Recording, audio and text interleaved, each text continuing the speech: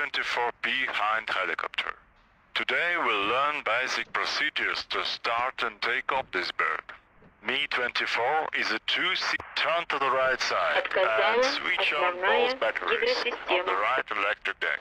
Activate your 750A power inverter. Close the door by clicking the door handle with the mouse. Or use left control plus C. Pressurize the cockpit by opening the pressure valve on the left side. Release the main rotor shaft brake by lowering the... Turn to the left and up a bit and locate the fire protection panel.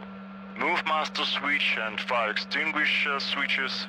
Switch on service tanks, fuel get-off valves, crossfeed and transfer pumps for all tanks. If you're equipped with external tanks, switch the appropriate external tanks rocker. At the next step, we'll start the Now, we are ready to start the APU. While APU is spinning up, please monitor. Exhaust gas temperature rises, but not exceeds 880. Voltage is not below 18 volts. The green after on light should go out during the first 30 seconds after the start. When APU goes idle, check if green APU normal RPM lamps is lit. Green normal oil press lamp is lit. EGT readings don't exceed 720. Alright, let's fire it up.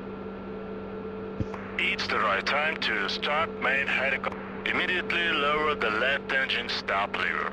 Failing to do so, we'll terminate the normal starting procedure. Use right control plus page up if convenient. The engine should come to idle power in no more than 60 seconds. Monitor the following parameters during spin-up. Green auto on and amber starter on, lights up. Steady RPM increase and main rotor blade starts to move. Oil pressure at 45% of turbine RPM is not lower than 1 kg per square centimeter. Amber starter on light should turn off at 60-65% of RPM. Green auto on light should maintain the lead state no more than 33 seconds. Warning. During each engine startup, it's forbidden to move aircraft control sticks, engine RPM handle, or swing engine start selector rocker to another engine. When the left engine goes idle, repeat the procedure for the right engine. Select right engine by switching the engine start rocker to right position first.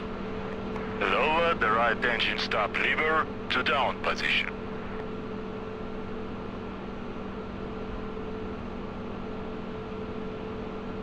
Check warning lights, RPM, temperature increase, and oil pressure gauges for normal readings. Wait until engines run at idle for 1 minute.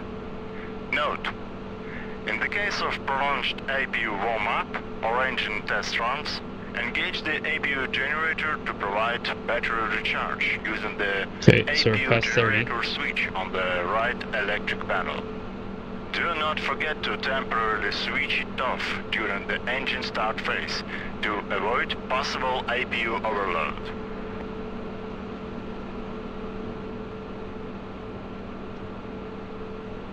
Okay.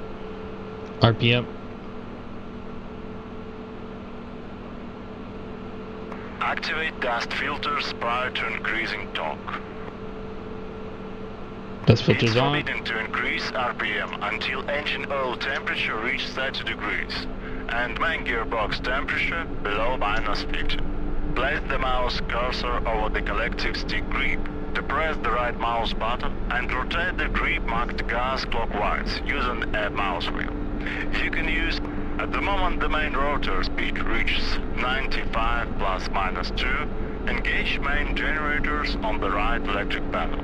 Watch the right electric... Turn both PO750A and power from battery switches back to... Switch the main 115 and 36 volts transformer. Switch on both rectifiers. stop APU turbo engine, pressing stop APU button on the left side. Power on the guidance system by switching comp system rocker to the up button. Power on both vertical gyro systems.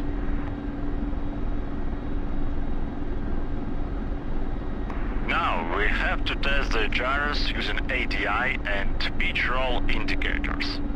First, depress for 1 or 2 seconds corresponding cage buttons for both vertical gyros on the main instrumental deck.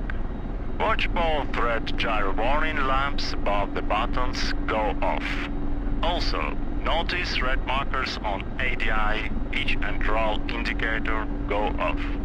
ADI indication should coincide with current aircraft pitch and roll parking angles. Okay, here we go. Hey, it worked. Set adjust stop switch to on. It worked. Now the red warning lamp located to the right diminishes and zero indicator bar settles near the center according to the current ambient air density. That indicates the normal working state of SPUU 52. Note that at near sea level altitudes, low or moderate temperatures, when air density is high, the bar may settle to the right of center. In the conditions of low air density, the bar may stay in the leftmost position.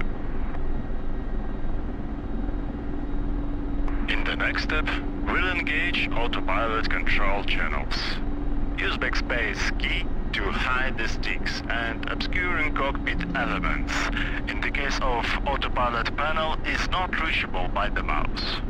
You may also make the left mouse click on the forward edge of the seat to produce the same action. To press 3 green on buttons to activate yaw, roll and pitch control channel. Press backspace again to show hidden sticks back. Look to the left and power on all radio and communication systems. Switch radio altimeter, Doppler, blink, radar warning power and IFF system to on. In 3 minutes after the guidance system is powered, you may align it. Look to the bottom panel. Check if the 3-position mode selector is set to mark.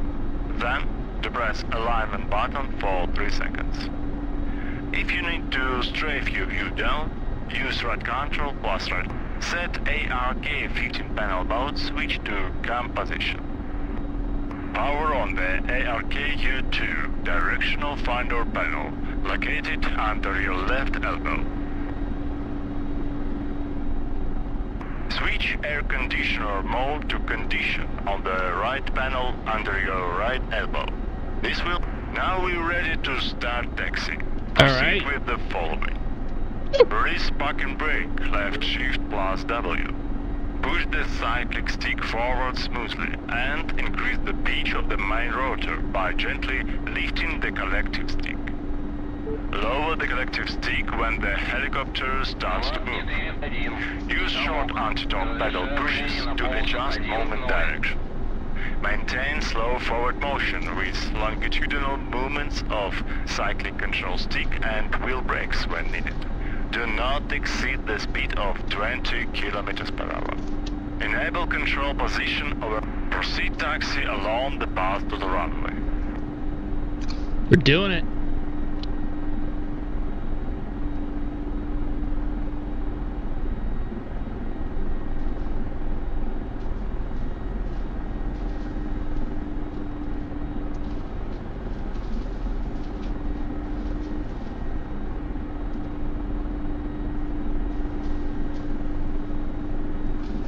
Such a weird thing to drive around.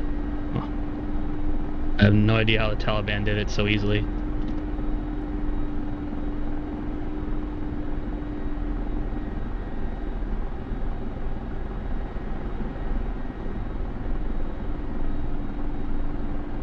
You have entered the runway. Turn left and align the forward wheel along the center line.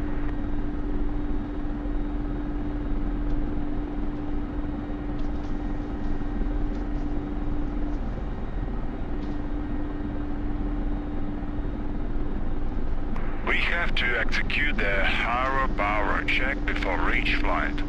Gently pull the control stick back and right, then smoothly pull up the collective stick until the helicopter hangs its wheels 15 meters above the ground.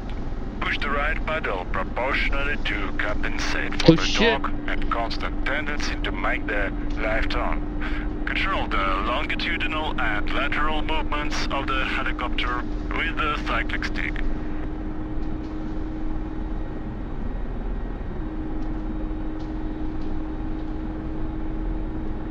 Yeah, I don't know about hovering.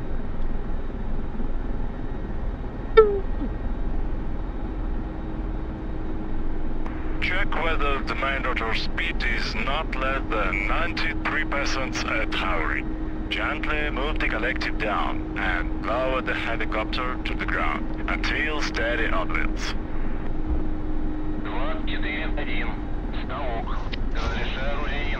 Okay, it's on the ground. It's on the ground. It's on the ground. It's on the ground, guys. It's on the ground. There you go.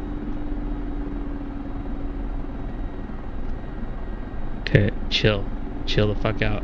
Stop the helicopter, dude. Oh my god. Dude, this thing won't stop. Отказал генератор.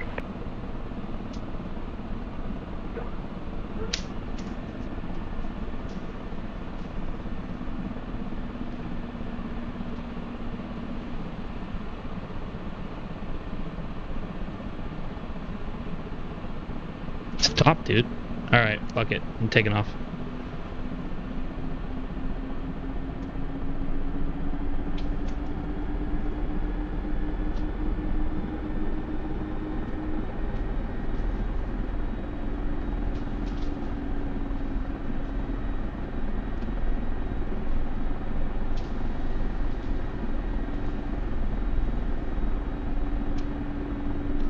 Okay.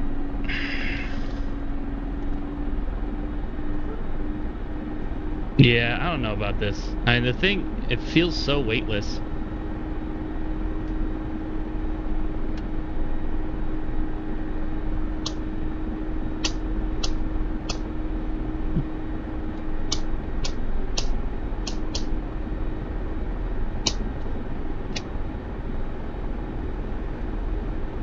Feels so weightless.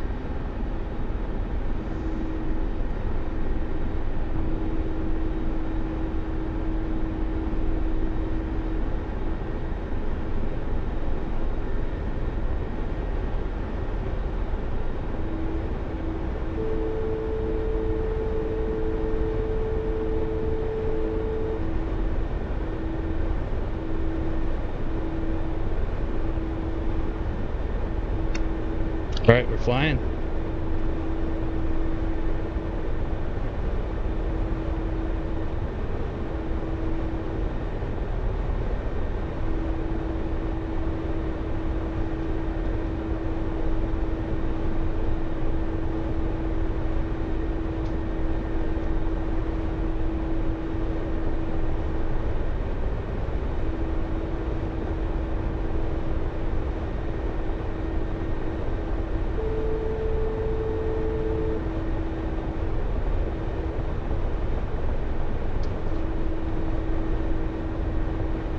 Alright, let's get ourselves to the mountains over there.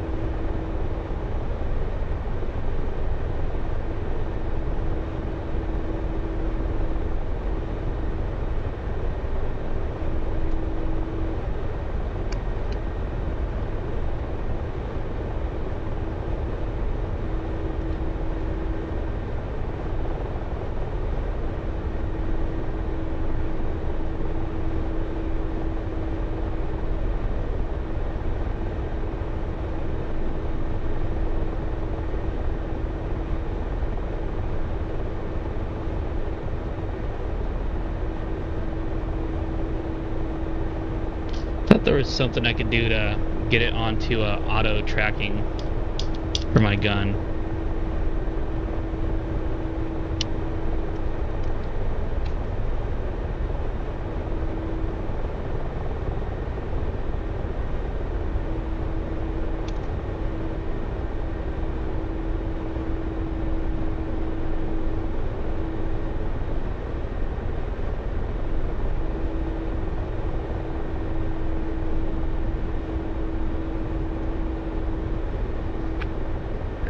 Something underneath the site. Something on the side. Oh, there it goes. Yeah.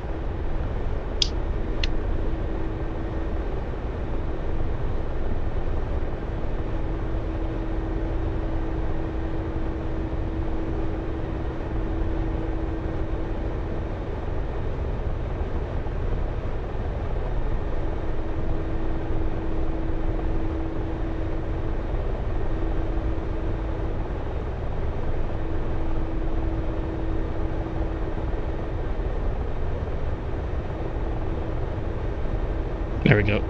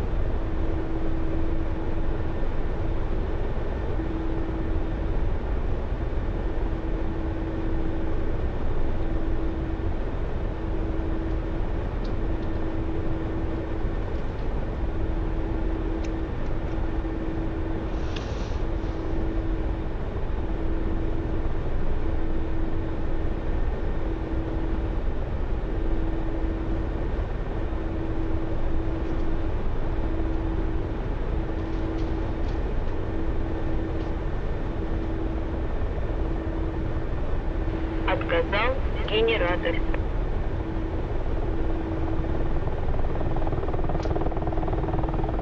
Okay. Auto. And now I'm going to die. No? That's good. It's good. No, it's fine. It's fine. It's fine, guys. We're fine. We're fine. We're fine. Just, you know, just normal little right turn Russianness going on. Required. No, no right turn? Okay. Perfect. No, okay. Well, let's lower the gear while we're here. Might as well. Yep, looking good. Woo! Nailed it. Perfect. Perfect landing, guys. Отказал генератор. Perfect landing. Something tells me this module's not the best program in DCS.